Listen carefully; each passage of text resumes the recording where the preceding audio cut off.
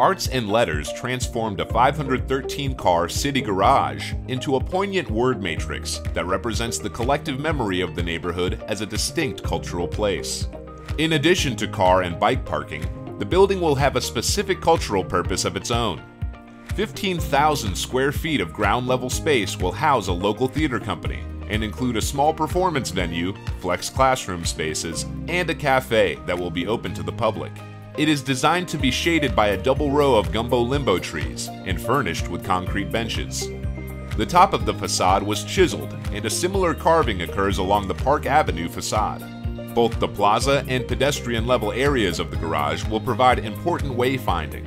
The design theme continues in the pavement of the plaza, with decorative letters embossed in the concrete. Architectural lighting runs the entire length of the plaza.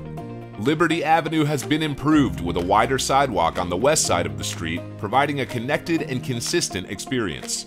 The jury said the structure works well in the neighborhood and appreciate the design included in a utilitarian structure.